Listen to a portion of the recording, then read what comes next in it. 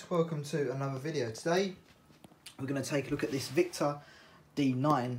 Now you may have seen a similar machine on YouTube that's owned by another collector called Ryan, and his channel is U5096. Now I actually met up with Ryan and this is his old one. It's now mine, which is cool. Excuse me. It's actually been cleaned already.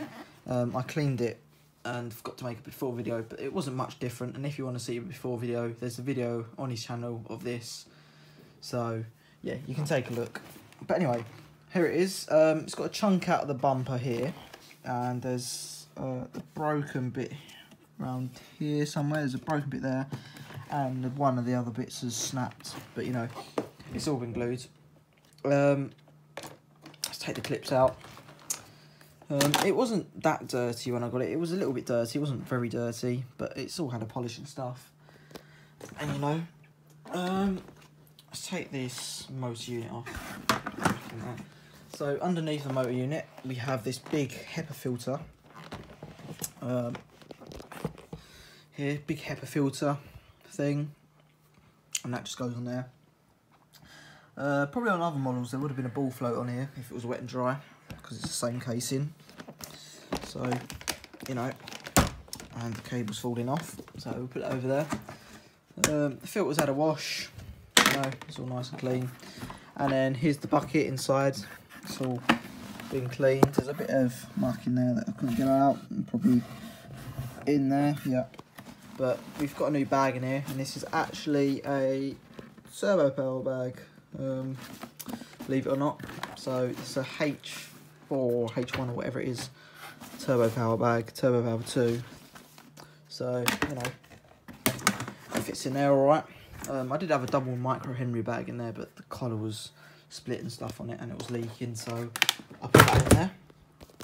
So let's just take the cable off before we do anything else.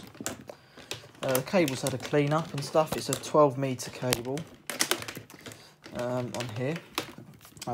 It had a different plug when I got it as well. It had some little cheap plug, but now it's got a nice old MK on there.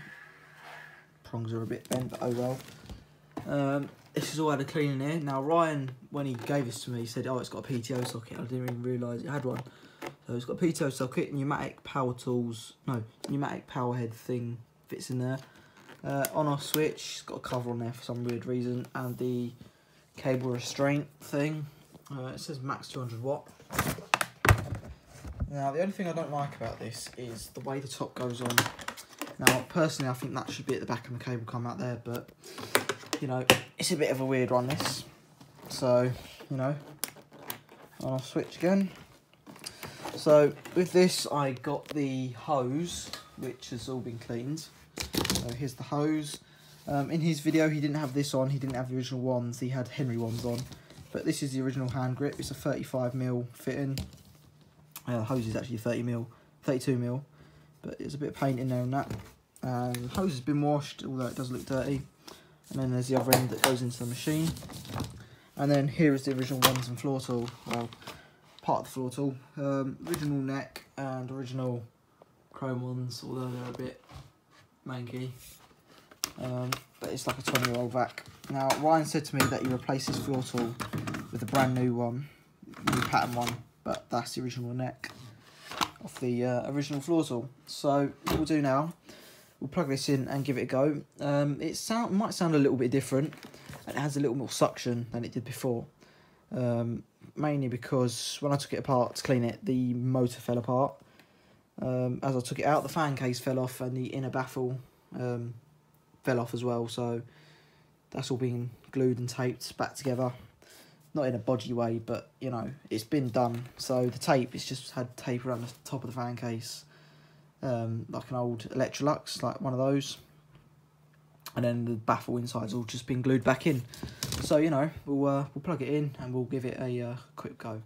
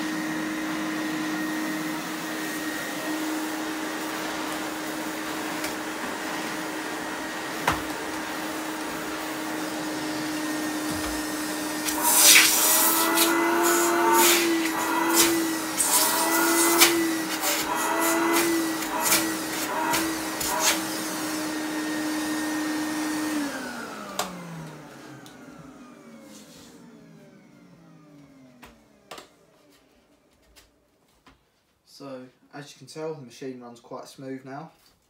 It ran like that before, but it runs just a little bit better now. But yeah, anyway, there we go. Thank you all for watching. If you haven't already, please like and subscribe. And of course, bye for now.